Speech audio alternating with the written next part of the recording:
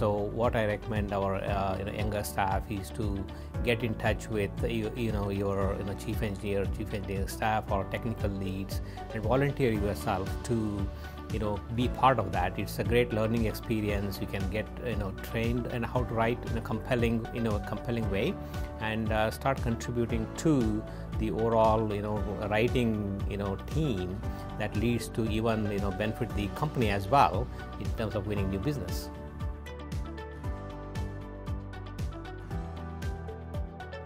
Best part of my job is to understand the customer needs and coming up with some solutions and design those architectures and help build those and deliver them, and then really see how those solutions are being used by the customer. I get a sense of achievement when a customer buys our solution.